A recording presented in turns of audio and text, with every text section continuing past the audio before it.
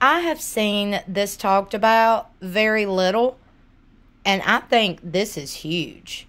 I think this right here, I hope investigators, FBI, and the police are looking into this situation. It has now come out. Apparently, somebody posted on Twitter that there was a girl who allegedly committed suicide February 24th of this year. This is HANNAH CLEERE. HANNAH was also a student at the University of Idaho.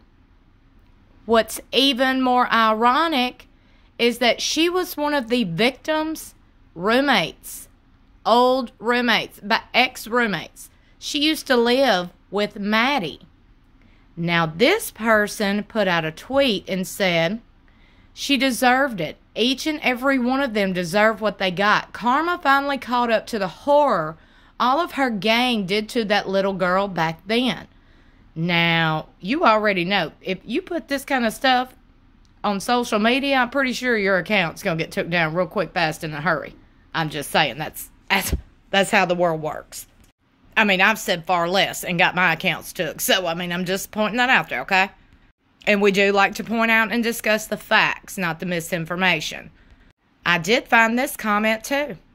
Not saying anyone deserves what happened, but you can see in the food truck video the way Maddie just kind of plows through that group of three like they don't even exist, and then starts trying to grab other people's food. She definitely didn't have manners. Yeah, you can say, but she was drunk, but my opinion is people's true colors show when they're drunk. Now, everybody's got their own opinions on that. But, y'all, the HANNAH situation, her committing suicide after allegedly being bullied. Now, this post was put out there to clarify. HANNAH CLEERE took her life in February. Apparently, she shared a dorm with one of the victims and got bullied. Her birthday was November the 15th. These 4 people got murdered November the 13th. 2 days before HANNAH's birthday. Now, HANNAH's father has been quoted, has been said, I guess he's been on the social medias, and he's come out and said, I just want to confirm or clarify that HANNAH overdosed on an over-the-counter sleeping medication. Now, there's been a lot of people, a lot of different people saying, no, she was being bullied. That's why she took that amount of sleeping medication. I mean, look, her daddy said it was an accidental overdose. Now, here's my thing, okay? You think her daddy, if this girl got bullied and she committed suicide because she was bullied, if her daddy, the HANNAH girl's daddy, or anybody in her family, if anybody in HANNAH CLEERE's family had anything to do with this murder of these 4 Idaho students, do you think he would publicly state, yes, my daughter committed suicide because she was bullied by these people? No, because in my opinion, that would put him as a suspect. He doesn't want to be on the suspect list. Now, I do want you to sit back and think to yourself, if your child is being bullied, you're going to have some thoughts on that. Are you not? Are you not? Okay. Now, since this key piece of information has come out, I think it's very, very important that we know all the stuff that's going on. Now, I previously thought that maybe it was the ex-boyfriend. Maybe it was Jack. Maybe that's why the dog didn't bark. Maybe it was the other roommates who was sleeping downstairs who ironically were unharmed. Who ironically didn't hear anything out of the ordinary.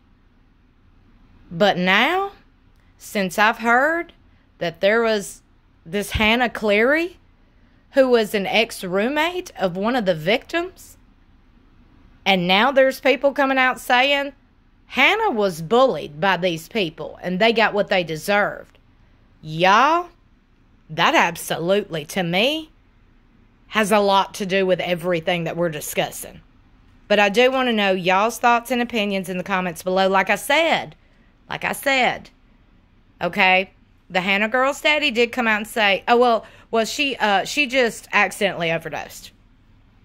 So everybody's like, well, okay, clear him. I'm like, no. I don't think anybody needs to be just cleared that quick. You get what I'm saying? I think at this point, when you got 4 people that have been murdered and you've got the police and investigators don't even know where the hell to start, you got the families of these victims out here on national TV claiming that they're finding out more through social media and through the news than through the actual police department and investigators. That says a lot to me. It says a lot. Do y'all think the Hannah Cleere committing suicide has anything to do with the murders of these 4 students? Let me know in the comments below. Please share this video. Subscribe if you have not already. I'll see y'all in my next video. Please remember to keep the family of all these innocent kids that were took too soon. Just keep their family and friends in your thoughts and prayers, because this is the first holiday they're going to spend without their loved ones. So I'm sure it's going to be really hard. Just keep them in your thoughts and prayers, and that goes for Hannah Cleere as well.